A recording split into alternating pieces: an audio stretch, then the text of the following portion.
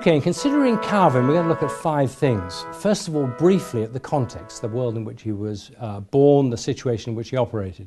Secondly, we're going to look at his life and what happened to him and so on. And then we're going to look at his writings, the many different things that he wrote, and then a bit about his theology. And finally, the afterlife of Calvin, if you like, the whole question of Calvin and Calvinism, which remains a very vexed issue on which there are very contrasting views from different quarters. So, first of all, Calvin's context, the time in which he was born. Calvin was born at the time of the Reformation and is obviously one of the big players in the Reformation. Now, the Reformation began traditionally, and this is quite a reasonable starting date, in 1517, to be precise, October the 31st, when Luther probably nailed up his 95 Theses on the door of the castle church at Wittenberg. And that's traditionally seen as the beginning of the Reformation.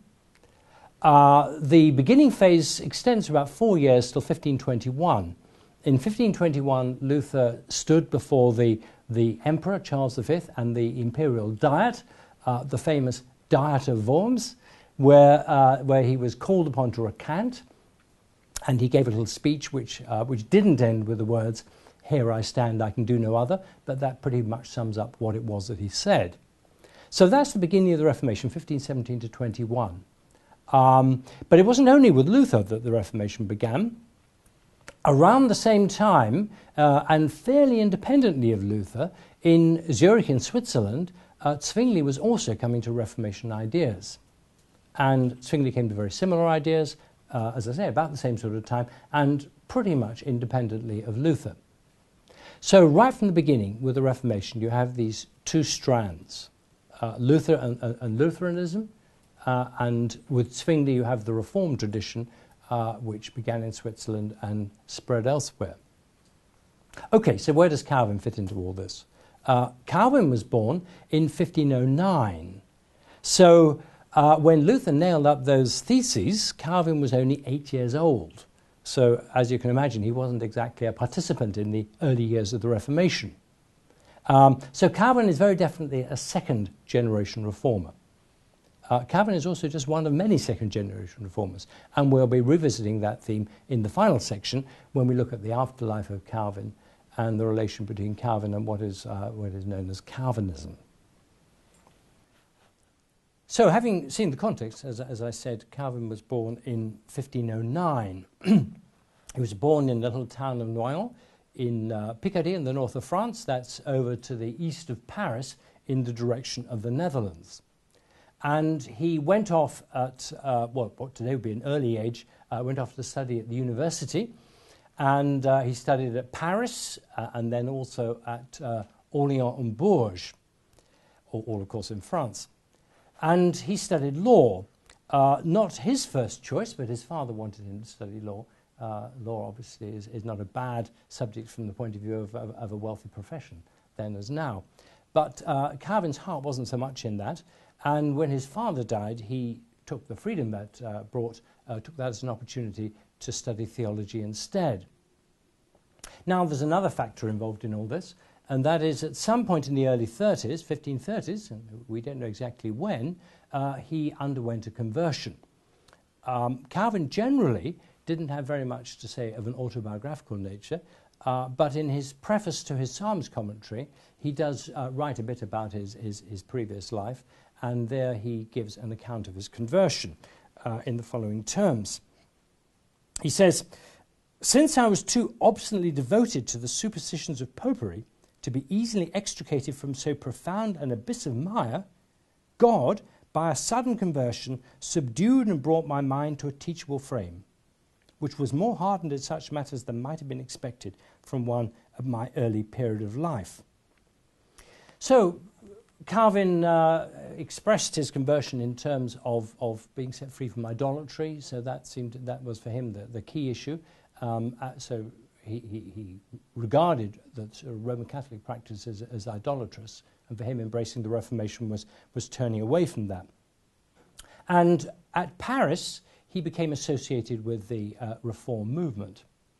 And that got him into some trouble, because there was a man called Kopp who gave a speech at Paris which had rather too much of Protestantism in it for the likings of the authorities.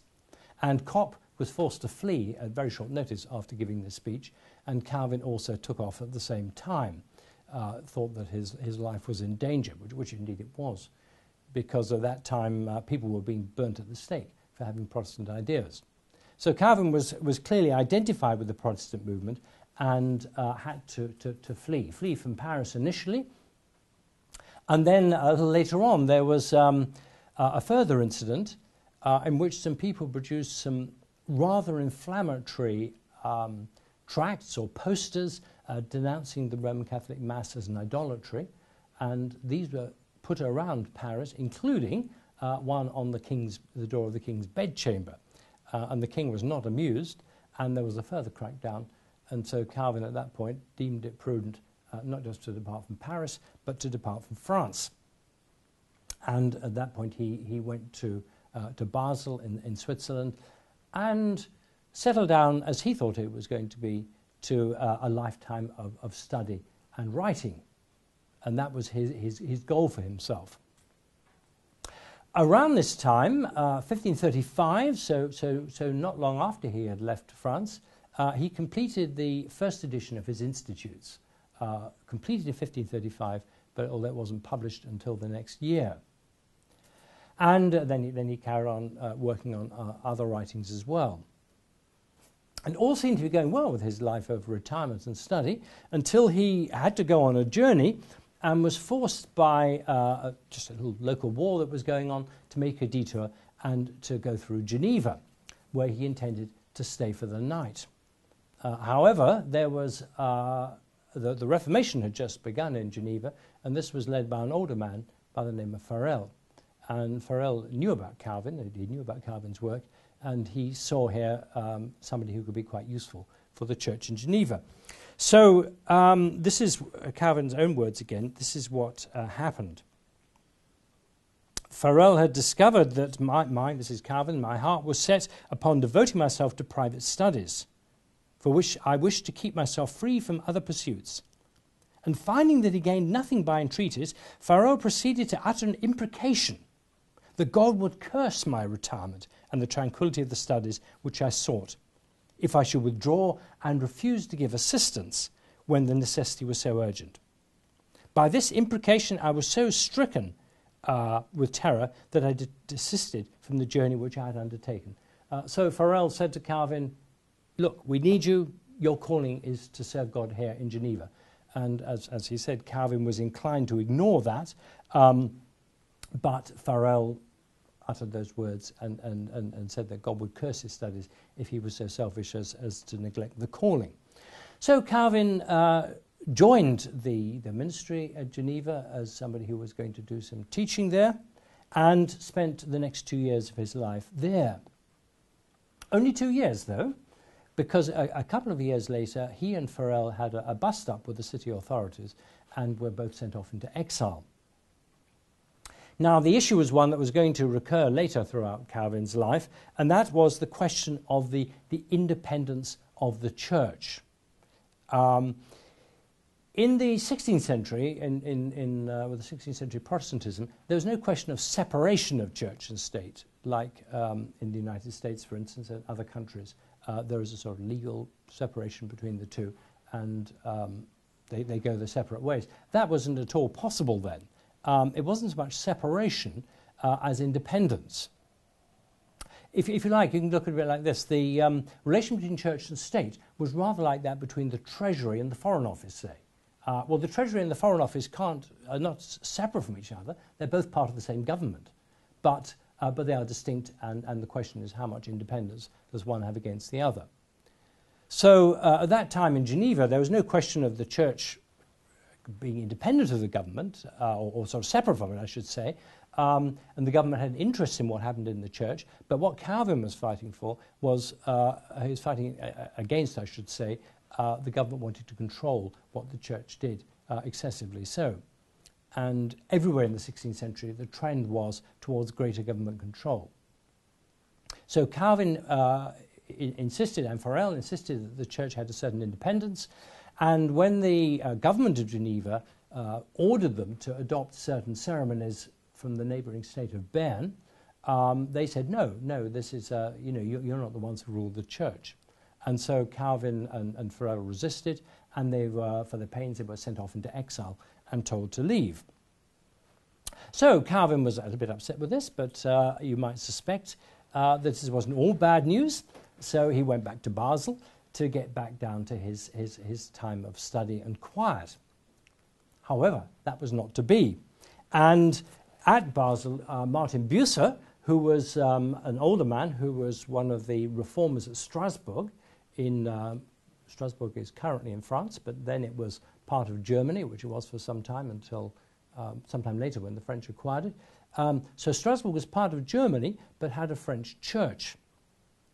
And Bucer, who was one of the German reformers at Strasbourg, saw in Calvin a suitable leader for the French church at Strasbourg. Calvin was not over keen on doing it, but Bucer had other ideas, and he'd obviously learnt from the way in which Farel had detained Calvin. So again, I'll just read you Calvin's own words on this. He says, "By this means set at liberty," that is, by his being sent into exile, "by this means set at liberty and loose from the tie of my vocation, I resolved to live in a private station, free from the burden and cares of any public charge." When their most excellent servant of Christ, Martin Bucer, employing a similar kind of remonstrance and protestation as that to which Farel had recourse before, drew me back into a new station. Alarmed by the example of Jonah, which he set before me, I still continued in the work of teaching.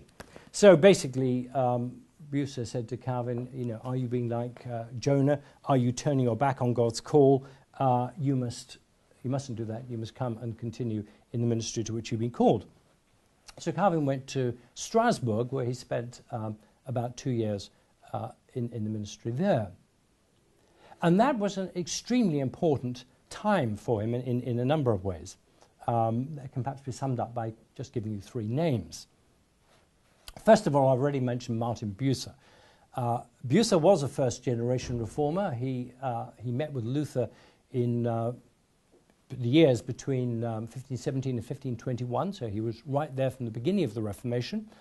And Bucer's theology was already quite developed, and Calvin was influenced by Bucer during his time in Strasbourg. So he learned from Bucer, learned aspects of his theology.